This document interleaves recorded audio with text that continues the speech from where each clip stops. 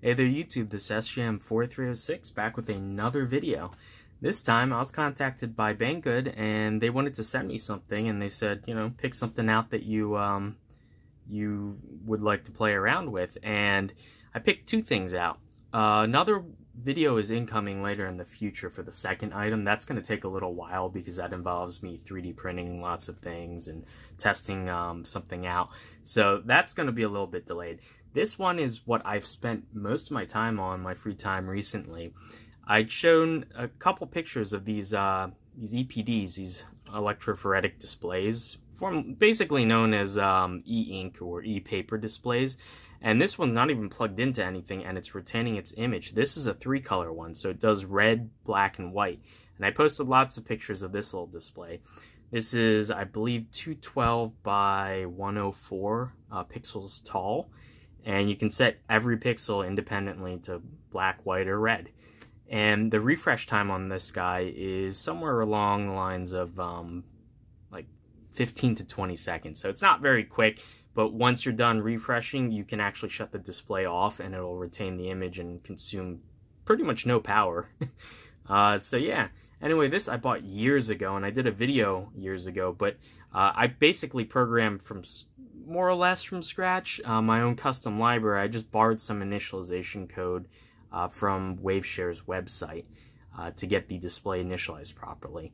Anyway, so I programmed that, a library for that display, and so I wanted to get something much higher resolution. And so I went on Banggood's website and I saw they have these 4.2-inch displays. And I remember when these first came out, they were like 50 or 60 bucks. They've dropped to about like 30 bucks now, which is insane. Anyway, this is a 4.2-inch diagonal, 400 pixel by 300 pixel display. This is actually pretty high resolution, given the size, and it looks absolutely fantastic. Now, this is only black and white. They do sell a version that's that has red or yellow in addition to black and white. Those are, I don't even think they're much more expensive. They might be like $1 more or something. But anyway, this is what they had in stock, so I opted for this guy. And we are going to actually step through this, and this is going to show you how much current and power the display is using while it's updating, and then this will give you an idea of how fast the refresh update time for this display is, as well as some of the functionality on the library that I wrote in order to render images and text and whatnot to the display. So anyway, what's controlling this currently, the library uses nothing specific to the processor. So you basically, as long as you have GPIO, it'll work. It doesn't even need to be fast. So I have it running on an ATmega 32U4 just for ease of programming directly over USB. But this will run off of pretty much anything because I'm bit banging SPI, so I don't need any specialized SPI hardware. And the only thing is the font. All the font and images are stored in Flash, and it consumes quite a bit of memory. So I think I'm using about half of the available Flash on this chip, which is, I believe it's like 32K of Flash. And RAM consumption isn't too bad. I am doing partial display buffering in order to write to the display basically on a line-by-line basis. So I write, a row either vertically or horizontally. You'll see in a second. But anyway, so pretty much, relatively low-end processors, even like a 328p, should easily run this library. And I'm currently adapting it to add more functionality, such as external Flash chips, so that you can do like full bitmaps and whatnot. Anyway, without further ado, I guess I'll let this run its course and put some nice background music in there and let you guys enjoy, the display rendering and whatnot.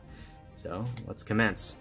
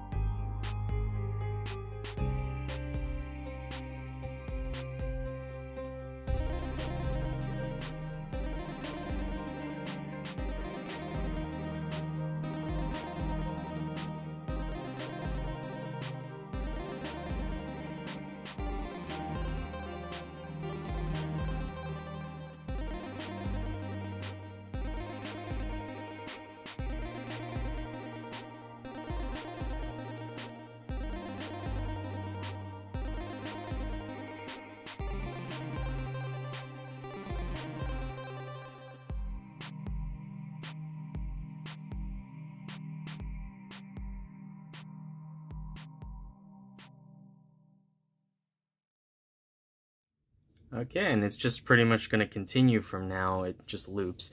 But anyway, things to mention. So I'm not actually putting this processor to sleep. It's sitting there the whole time and it's continuing. It's being awake. So actually most of the power that you're seeing, that 20 milliamp constant draw, is actually the processor, because I am actually switching off the supply voltage to the EPD. So that's actually drawing no current in between writes. And I make a big deal of writing horizontally and vertically.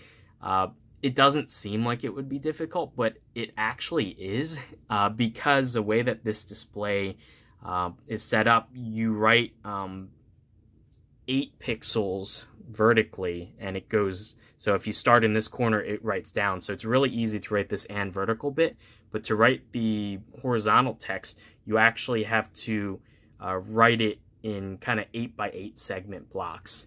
Otherwise, the text would just come out vertically. So I actually have to implement like a row buffer and basically take my font data, which is all stored vertically, and rotate it, basically do a matrix transform in software. And I iteratively do that for each kind of tile, 8 by 8 tile, and then I write that to the display. So it does require somewhat more processing power to write horizontally. But actually, I think given like the aspect ratio of this display, I will probably end up using it horizontally like this. And because sort of the processing in order to render the display into the buffer and then write it afterwards is hidden, it's kind of masked by the fact that this is, here, let me shut this off for a second, that this is not a very fast display to begin with. As I said, refreshes take about 2 seconds-ish. One thing, I do a full screen refresh even if I change a small part of the display, but there actually is a function in the controller hardware to do kind of what is called like a partial refresh, I guess you could say, where it'll just change whatever you're writing to the display. I have not implemented that yet. I actually have tested that on this controller, on this display, and that works perfectly fine, so I don't see a reason why it wouldn't work for this. Additionally, the library that I use, I borrowed, as I mentioned, some of the WaveShare software, basically. Well, just the initialization, and I borrowed the initialization for the lookup table. And what the LUT, the lookup table, does for this display is it tells it kind of what the timing and the voltages to switch all the pixels should be, and I'm storing that as a constant array, and I'm calling that basically during the initialization, and you can actually change those values, and WaveShare provides values that allow like a 16 4-bit 16 level grayscale. So it would actually be fairly easy to implement this grayscale functionality. I just have it full on or full off. So it's just 1 bit, either black or white, but you can definitely do different shades of grays if you wanted to. That wouldn't be too hard to implement. And yeah, and there's a couple of little bugs, certain things, like I think the bitmap mode, depending on the resolution, the size of the bitmap, it can screw up. I think there's some edge cases I haven't checked out, so there's some bugs involving glitches when you try to draw certain size bitmaps. It might be memory related, it might be, my transform function is doing something wrong for corner cases, like I just said. So anyway, I gotta debug this. This isn't perfect. It works great for text. For images is kind of a little glitchy as of yet, so I still gotta fix that. And I want to implement integer bitmap scaling so that even though this text is, at its base, I believe this is like 14 bits tall, I want to have integer scaling so I can double it or triple or quadruple to make, so I don't have to store different size versions of the same font in memory. I can just on the fly scale them and make the text bigger or smaller as I'd like. So that's something that I still got to implement. I don't think that'll be too hard. And as I said, I bought a bunch of these serial flash SPI chips, And so I want to actually store like all bitmap images and fonts on SPI flash, and then have this chip load from external memory so that I can free up flash on whatever your host controller is.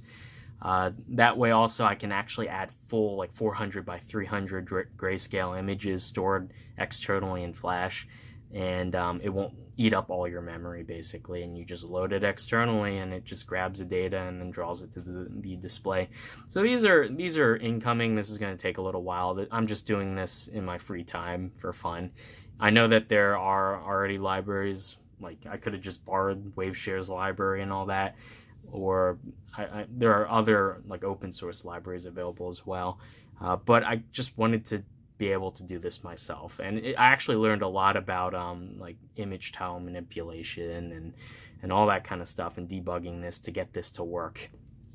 So yeah, anyway, if you guys are interested, I did have to make one little bodge, and that's just because I'm not using, I didn't want to waste an extra wire for the reset, so I'm just tying it high, so you reset basically by power cycling the screen using GPIO. But anyway, other than that, it requires a busy signal, so whenever the display is updating, you shouldn't be writing data to it. So that busy signal prevents my main controller from writing to the display when it's busy.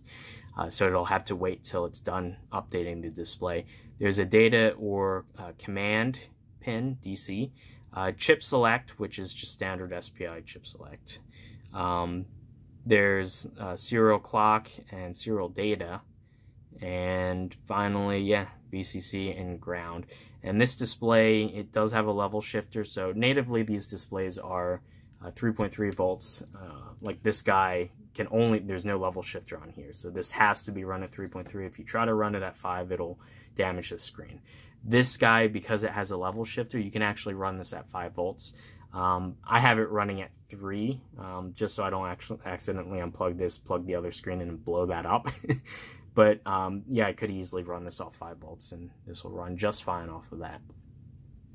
But yeah, anyway, this was fairly simple. Yeah, you can actually switch a jumper here to use 3-line SPI instead of 4-line. I'm using 4-line, where data and clock is a separate pin as opposed to a 9th bit.